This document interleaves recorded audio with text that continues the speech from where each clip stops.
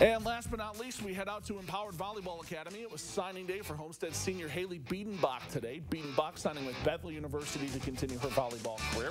As a senior this fall, she led the Spartans with 635 set assists, helping Homestead to a 27-7 record and a sectional title. I'm so excited. It's been a fairly long process since I committed, but super excited. What was it about Bethel and their program ultimately that made them the choice for you? Why'd you end up picking Bethel?